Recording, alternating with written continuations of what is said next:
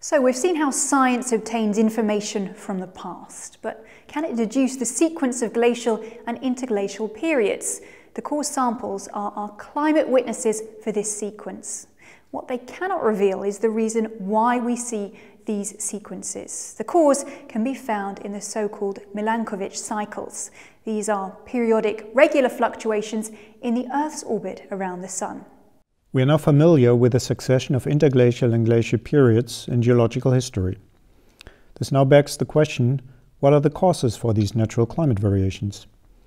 According to the well-established Milankovitch theory, astronomical fluctuations in the Earth's orbit around the Sun are the cause. In order to understand the basis for this theory, let's consider Earth from space.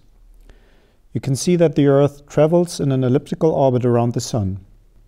You can also see that the Earth's axis is tilted with regard to its orbit, currently with an inclination of 23.5 degrees.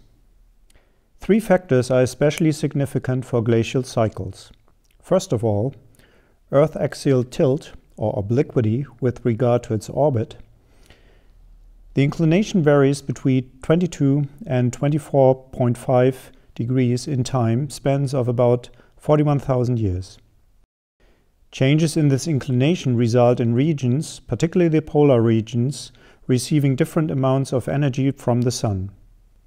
You can easily comprehend this if you imagine that the height of the Sun's orbit above the horizon varies with the Earth's axial tilt.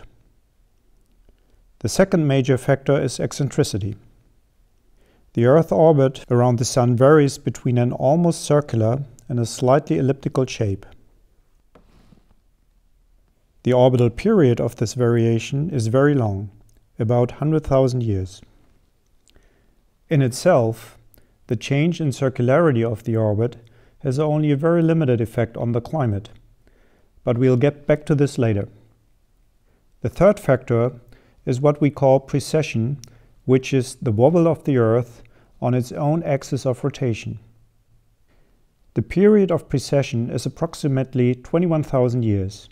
You can comprehend this if you imagine a spinning top.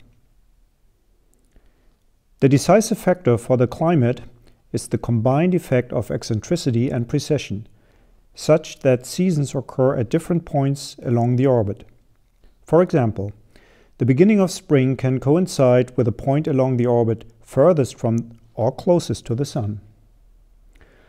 Altogether, the change in orbital parameters cause the incoming solar energy to be distributed differently across the Earth's surface.